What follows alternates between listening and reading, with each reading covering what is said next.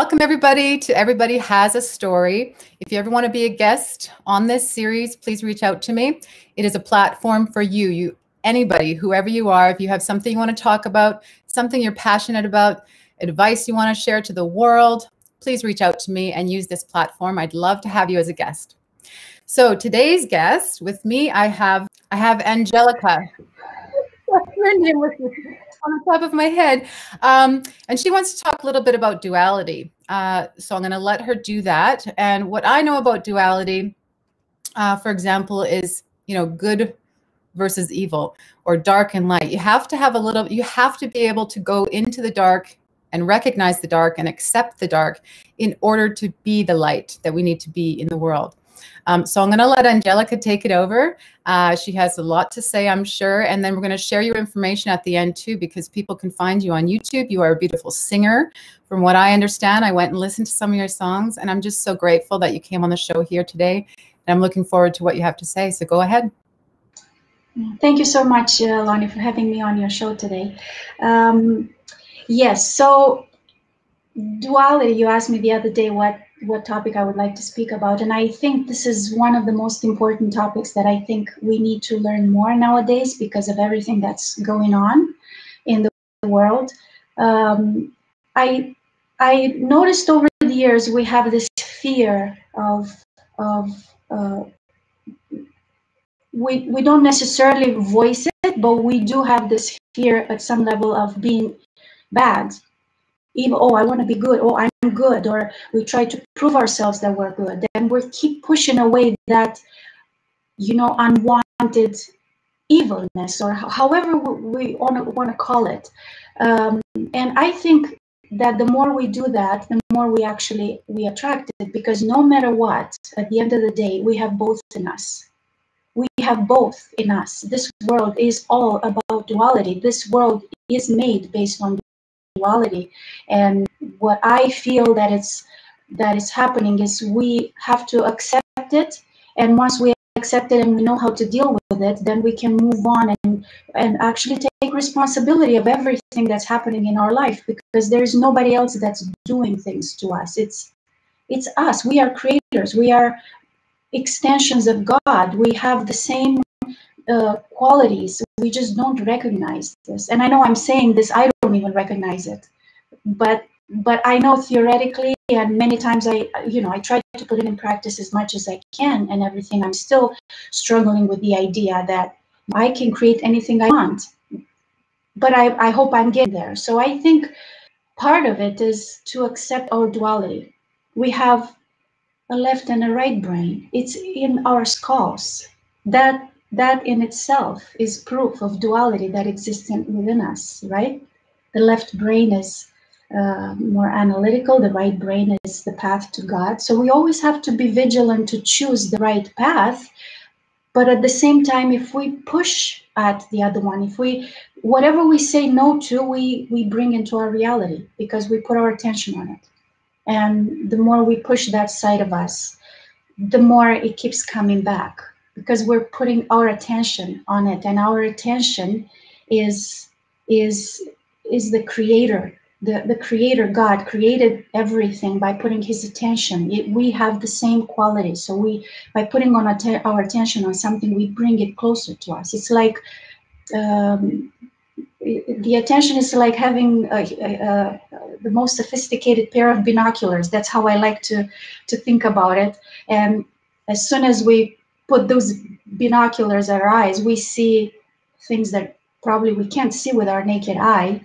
They come closer. So this is our attention. Whatever we put our attention, we bring to us. So even if it's something we don't want, even if it's something we push away, we're still bringing it to us by simply putting our attention on it. It's the same with this negative side that exists in us. It's a personal journey that I have been going through my entire life in regards to duality, and that is I grew up in a family. I grew up as an Orthodox, which is similar to Catholics, just slightly different, but very similar.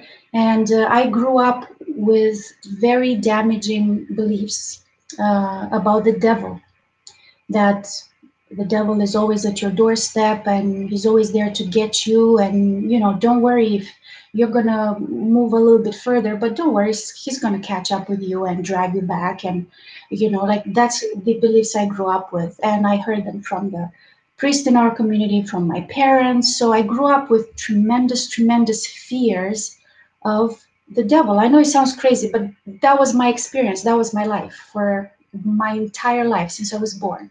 So I grew up in tremendous, tremendous fears that over time, they developed into panic attacks by the time I was in my early 30s.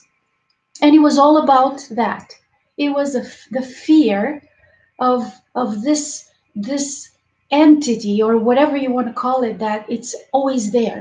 God is the most powerful, but he's far away. The devil is right here. That's the damaging beliefs that I grew up with. And it's 15 minutes. It's a very short time now for me to explain the whole story, but bottom line is I went through what I like to call a divine intervention about 10 years ago, and then 4 years ago, and of course I did a lot of work within myself to get rid of those beliefs. And 4 years ago I had basically an epiphany where I just turned 180 and I said, how about having compassion for him? How about looking at him? I say him because I don't mean to offend anybody. I just, we say God and the devil. But how about having compassion for him? How about looking at him from a different point of view? Maybe he's not here to get us, like we've been thinking. Maybe he's not the one who makes us do things. Oh, the devil made me do it. Maybe he's not. And the moment that insane idea came to me, I felt like I was transported to a completely different dimension. For about 6 weeks, I was walking in pure love. I felt nothing else. Nothing. I felt so light. So I had no worries, no fears, no. It's like I am convinced I was walking in a completely different dimension. And during that time, 6, 7 weeks or so, I had all these downloads, and this story came to me, which I have on YouTube. It's called Love is Light, Transmute Fear into Love, which is all about that. And this story came to me, and it was unbelievable how free I felt from that simple idea. And ever since, I'm a huge, huge advocate of you have to be responsible for the choices you make. Nobody makes you do anything, and nobody's there to get you. He's only here to offer us a platform, duality, so we get smart, hopefully, and choose right. That's the only reason. It's actually a gift for us, this duality, in whatever form we believe it exists. Me, I grew up with pure religion. The devil, that's the form that duality takes for me. And I dealt with it. So whatever you believe that duality, whatever duality means for you, it's there as a gift. That's how I look at it.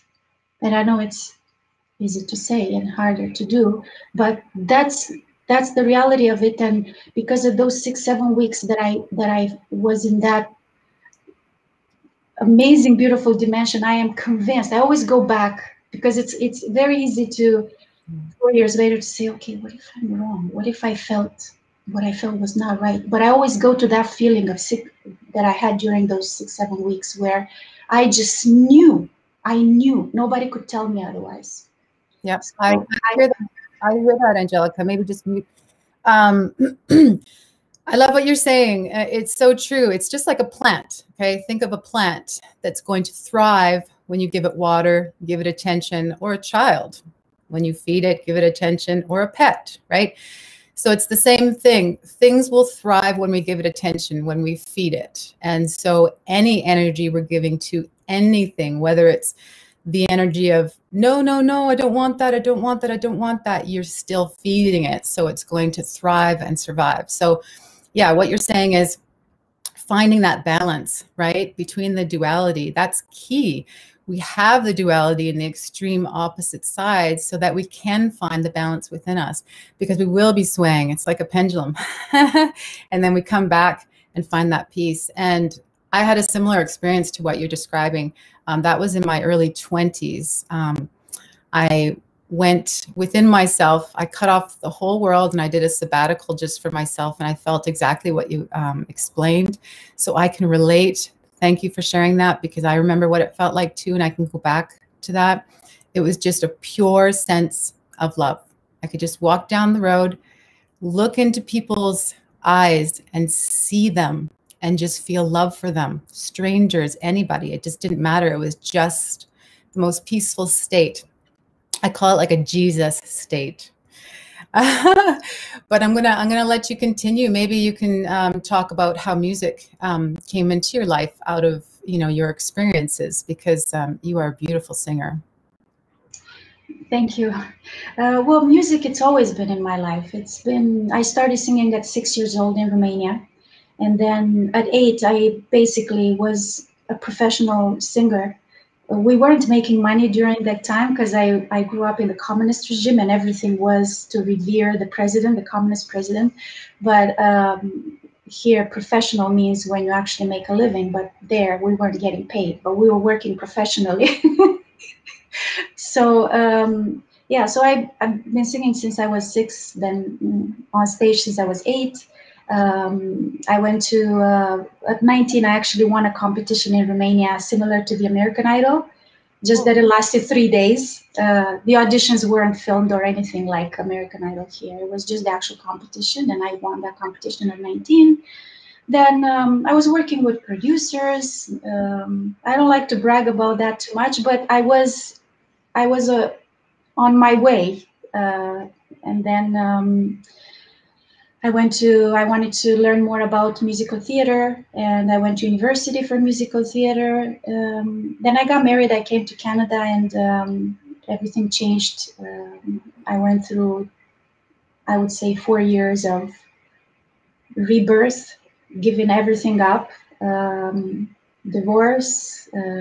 So it was a period of time where I had to, really focus on staying really sane at the time. I didn't even know English when I first came to Canada, so I had to start literally from scratch. And then I went to college here. I'm thinking, okay, what can I do to be able to get a nice, a half decent job, because nobody would hire singers. That's all I knew. And I went to college for fitness and nutrition, actually.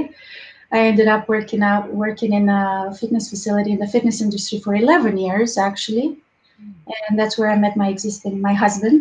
And at the same time, in parallel, I continued working on my music, writing music. I started writing music. In the meantime, music has always been it's my meditative ground. I when I'm on stage, that's my love for it's what I do. I tried to give it up a few times when I came here because it was very hard, and I couldn't. I just couldn't.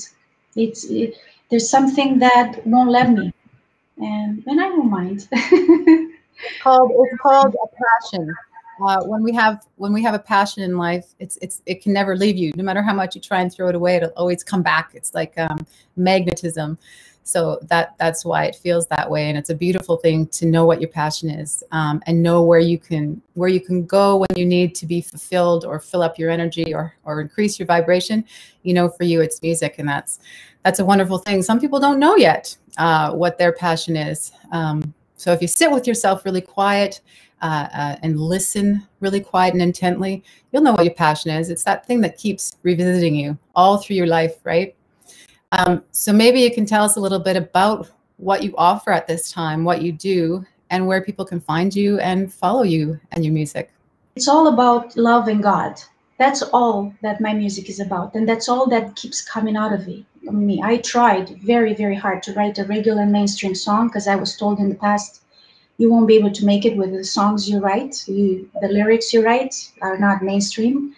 So I tried very hard to write regular, and the harder I tried, the more God and forgive and things like that come out. Remember who you are.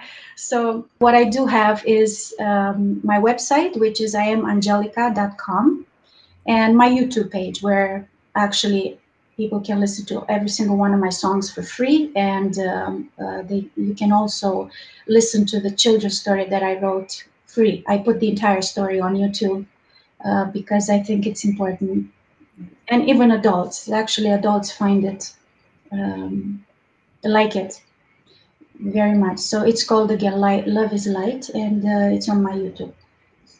Yes. And it's Angelica is my pronunciation. My name pronunciation is Angelica. I like to keep that because it's Romanian, but it's spelled like Angelica. So Yeah, I apologize for just having a brain freeze and not even remembering your name at all. Had a lot going on.